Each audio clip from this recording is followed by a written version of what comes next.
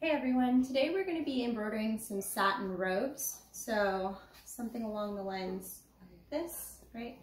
These nice little satin robes that you can find on Amazon or at your bridal stores. We're going to be doing the personalization across the back side, and we'll be using our Ricoma MT-1501. Today I'm going to be using my Ricoma 11-inch square hoop and these satin robes. These particular ones are from Amazon, but any supplier will do. You're going to also need a marking device. I'm using this chalk roller here and some temporary spray adhesive. I love the Otif 505.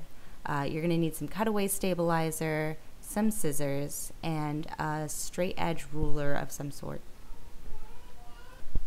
The first thing you're going to want to do is lay your robe out across a table or an ironing board like I've done here, and we are just going to mark 3 inches up from the bottom of the armhole. So where that armhole meets the body of the robe, you're going to line your ruler up straight across and mark 3 inches up.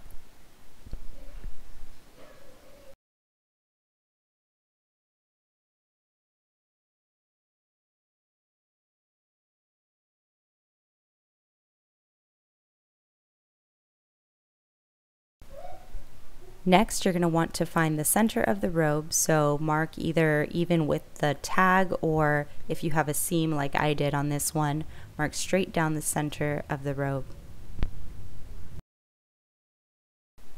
For more embroidery projects, make sure you like and subscribe.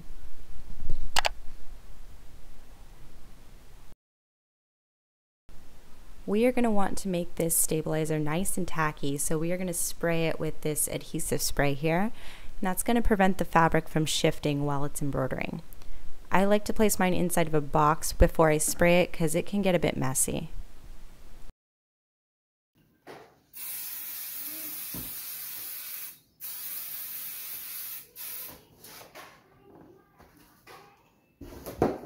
Okay, so next I have my kind of tacky stabilizer. It's not really that sticky, but it's enough to kind of hold down the material or adhere it into place.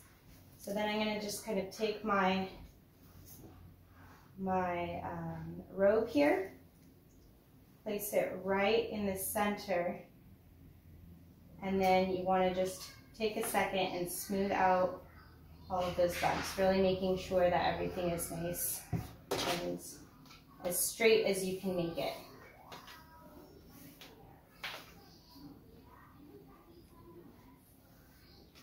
So it's kind of like when you apply a decal or a sticker, and you're kind of starting in the middle and spreading out from there, just getting all of those little bumps out of the fabric.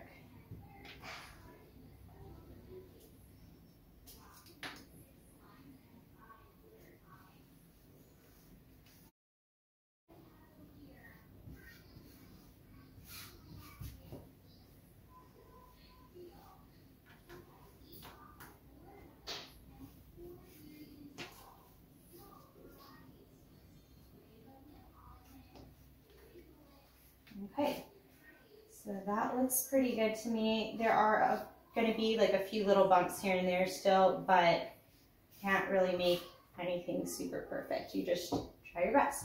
So you might have a hard time seeing it, but I still have that X right in here. Then you're going to go ahead and grab your hoop.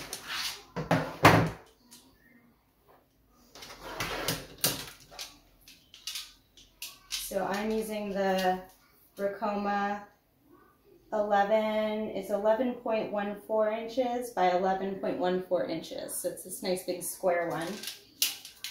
And I'm just going to line this up, make sure everything is nice and even on here.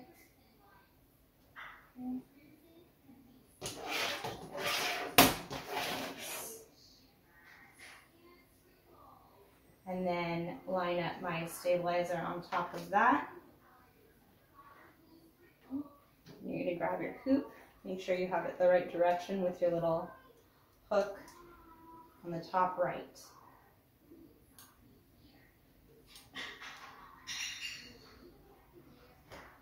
And you're just going to press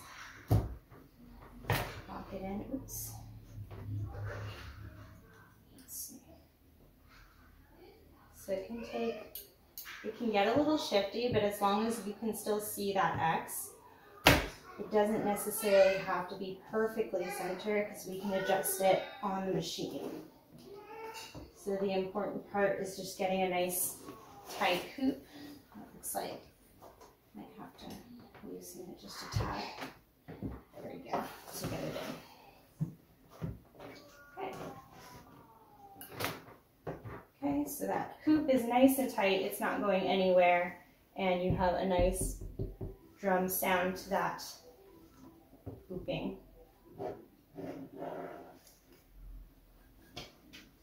So now we're ready to go to the machine. Okay, so we're gonna go ahead and place this on the machine.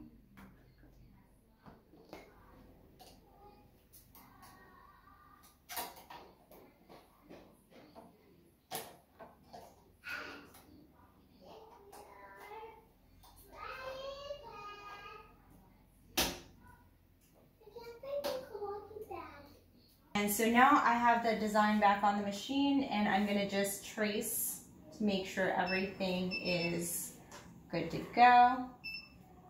So we're gonna hit that trace button here. And now it's tracing just fine. So as you can see, it's well off center, right?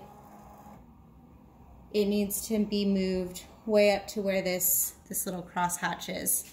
So I'm going to come back to this machine here, the panel, and we're just going to move this arrow.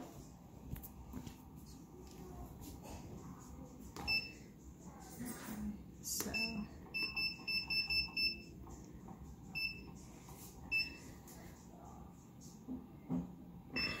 okay, so that looks pretty centered now. Got it here, it's pretty centered. And what you want to do is come over to this little lock button and hit the lock to remove your embroidery status. Then you're going to go ahead and hit the button again to enter embroidery status. So what that does is it's going to lock it into place. So now when I trace, it'll come back to the center that I just set.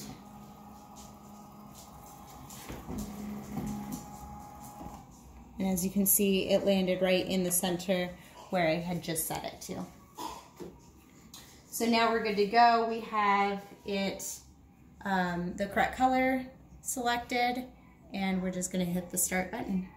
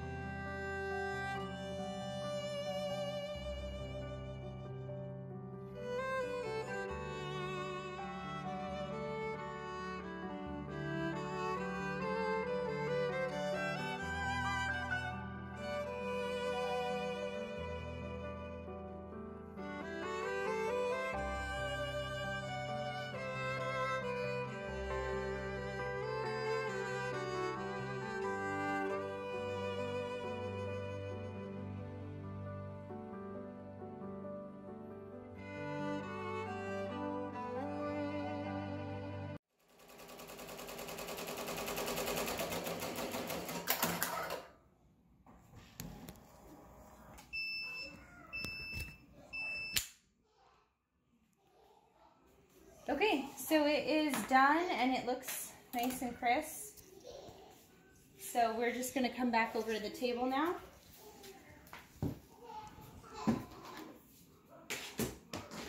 And we're just going to take this off the hoop.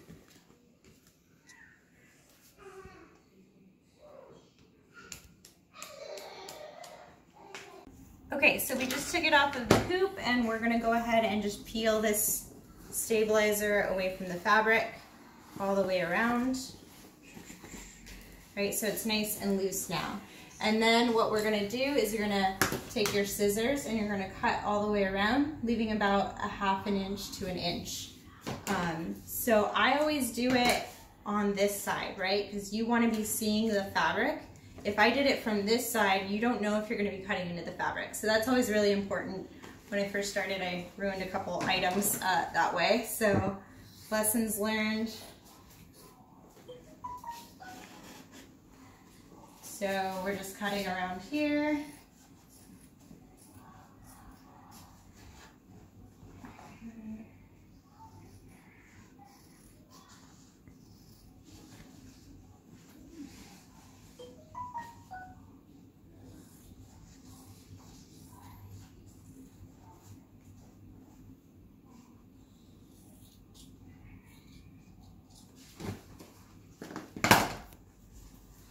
So this is what it looks like on this side, right? Just a little bit of stabilizer all the way around.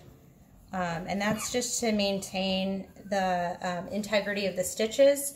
Otherwise, if you did tear away with this, when you wash it, it's just gonna wrinkle up. So here you can see that it's nice and flat. There's not a lot of bunching to that material, which is really good. And then just some finishing touches. I have this little cloth bag. Not exactly sure what this material is, but it works perfect to take off any excess chalk that we have. So I just kind of rub it and erase the lines. You don't want to use water on it because that will actually just set that chalk a little bit more, kind of like if you were to make a paste with the chalk. Okay.